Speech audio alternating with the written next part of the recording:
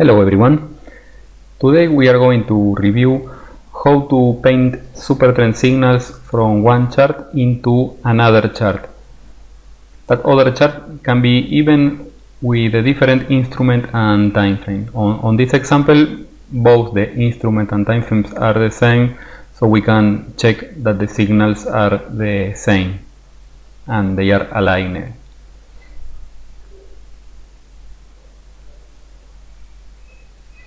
So first, let's start for the main chart. I will remove all the additional tools, so we only keep the Supertrend indicator.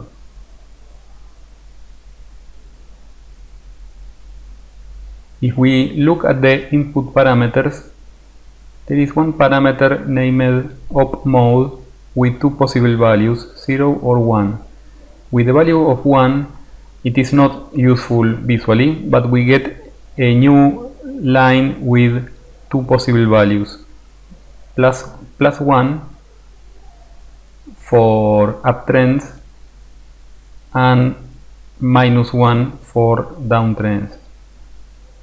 So if the supertrend is going down, it is equal to minus 1, and if it is going to the upside, it is plus 1. So we can copy now this line using the copy indicator. We assign a name, for example trend, and then we copy the supertrend with the same parameters, but the only difference is that we use an op mode equal to 1, and we copy the plot line named entry, and now we get the trend indication at the bottom.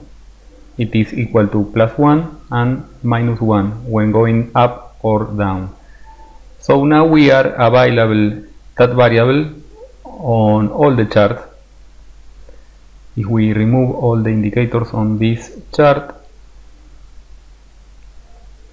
then we have available the trend variable. On other videos we have used it for filtering, but for example we can paint it, and we can see that it matches the values on the original chart. Now if we want to paint the Supertrend signals, we need to check these changes when there is a crossover, and we have crossovers by 0, so we may need a constant equal to 0. We can assign that variable on any chart, on the original or on a secondary chart. So we use the constant indicator to assign the variable name 0 with a value of 0. That variable now is available everywhere. So again we can paint it on this other chart,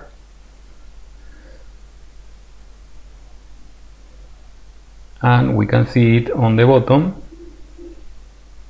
So now we can check the crossover between both lines. We don't need that line, so I will remove it from the chart.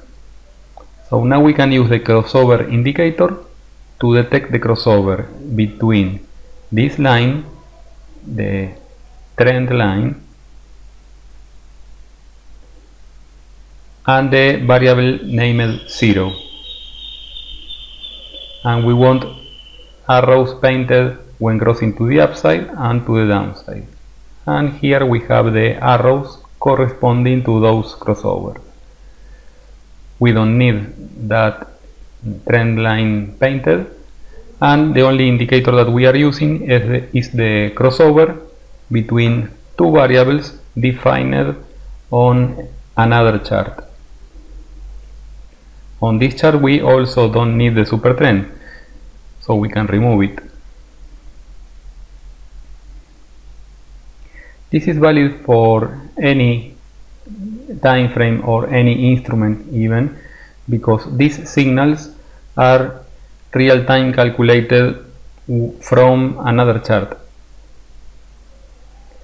So this is the method to paint signals of the Supertrend calculated on another chart. If you have any question, please post below this video. Thank you everyone, bye bye.